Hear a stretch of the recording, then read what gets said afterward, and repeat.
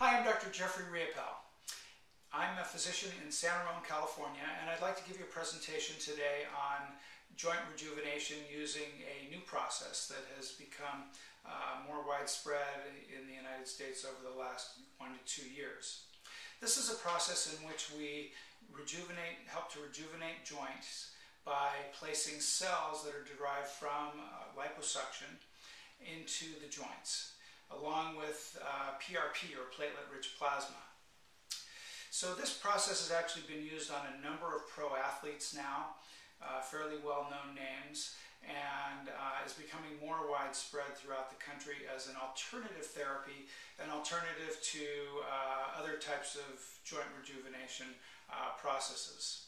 So let's talk a little bit first about what happens with joints over the years. Well, joints can become painful and sore and develop ongoing, lingering difficulties for patients.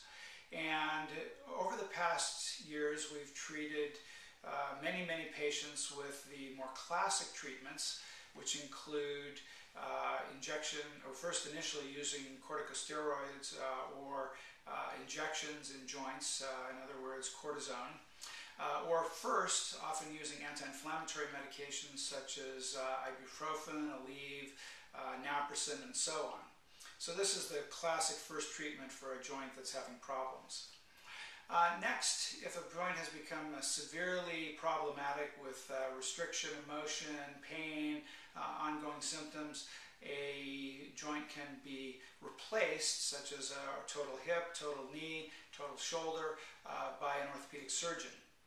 And there are hundreds and hundreds of these cases done every year.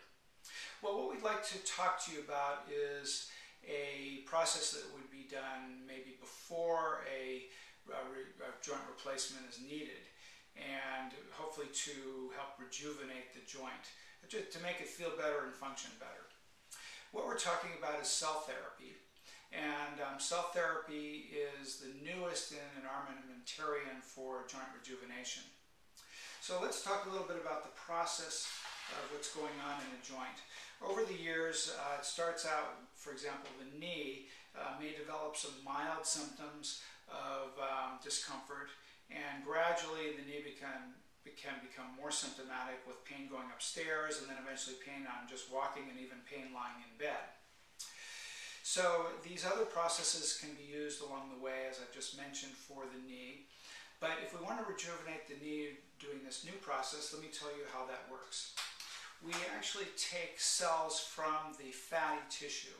It turns out there are large numbers of anti-inflammatory cells in the fat tissue which coexist with the fat, and they actually have been shown to migrate back and forth between the bone marrow and the fat.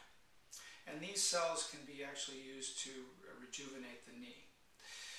The way the process works is we take the patient into our minor surgery area, and we'll prep the area to have the fat removed. For example, the abdomen, the hips, the sides, wherever the patient would like to have fat removed. And who doesn't have some fat that they'd like to have removed from somewhere? We use what's called tumescent lipo to numb the fatty tissue, and then we put in this special instrument called the Tickle Lipo unit.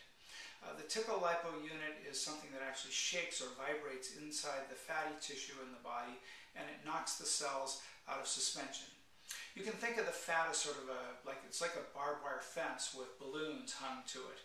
The barbed wire representing the matrix, and the balloons representing the fat and the other cells that are there coexisting, that are actually hooked to this matrix.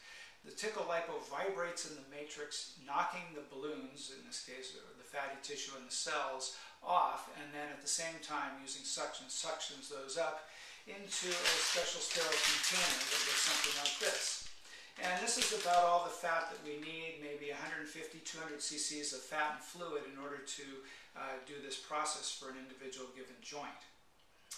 Once that is obtained, we then separate out the special cells that we're going to be transplanting via a special process, and we take those cells, leaving the fat behind. We discard the fat.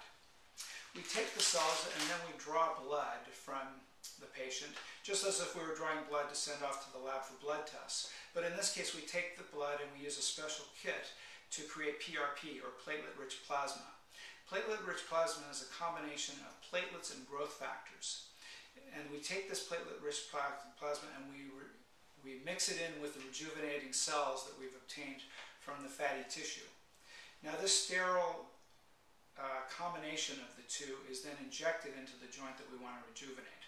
So if we want to rejuvenate, for example, the shoulder, we'll find the locations that we want to inject into, just as if we're doing a cortisone injection into the shoulder.